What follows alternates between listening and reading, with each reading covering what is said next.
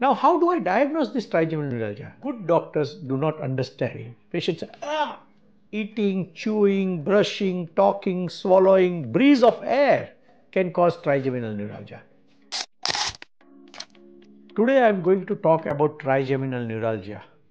Trigeminal neuralgia is a type of a facial pain, a pain occurring on one half of the face.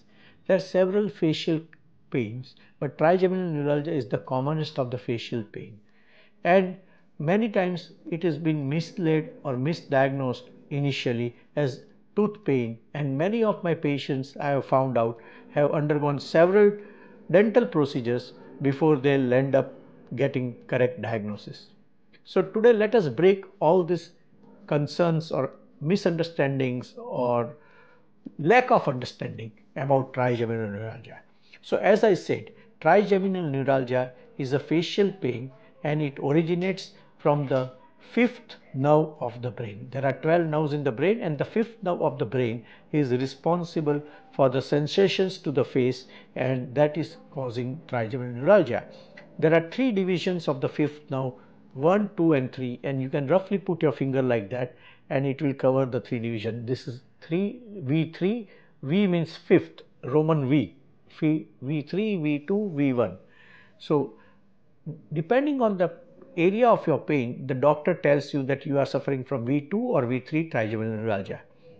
Now, how do I diagnose this trigeminal neuralgia? And this is where even good doctors do not understand. There is a different kind of pain, and all facial pains are not trigeminal neuralgia. But anybody listening to this video will be able to understand this very clearly, and especially if he or she is suffering from the pain, then she would be able to directly relate. First of all, the characteristic of trigeminal neuralgia is that it's a shock-like pain. Patients say, ah. Second, there are triggers. Eating, chewing, brushing, talking, swallowing, breeze of air can cause trigeminal neuralgia.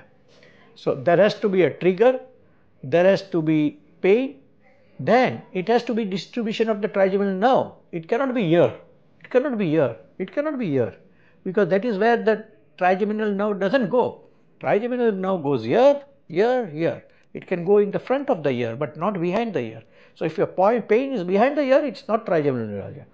Fourth, it is noted by exacerbation and remission. So patients say that, okay sir, I was suffering from trigeminal neuralgia for 3 months. After taking medicine it has subsided, and for 2 years I was normal, then it has again come back.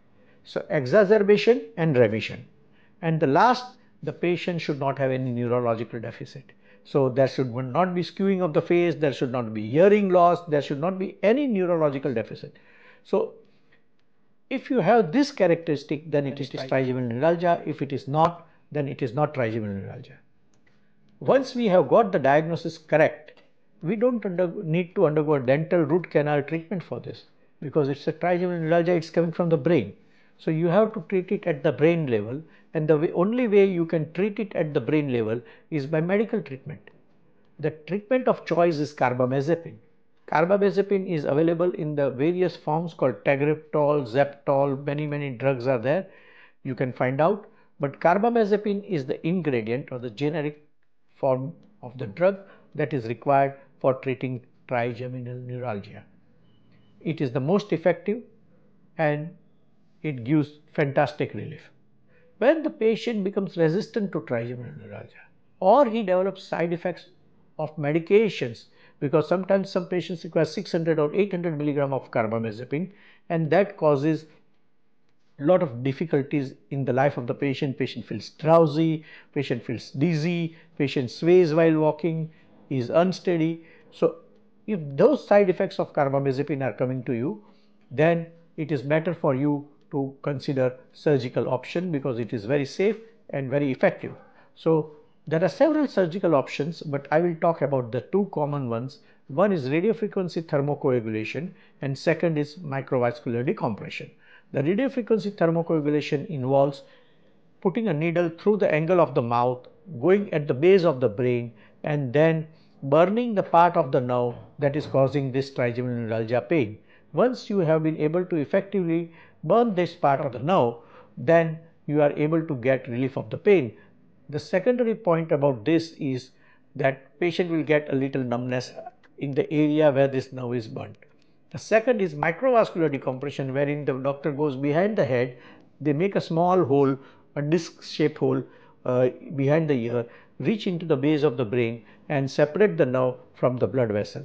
Both of them give you long lasting and considerable relief. For more detailed discussion about the pros and cons of this therapies, you can consult your treating doctor and he will be able to better explain.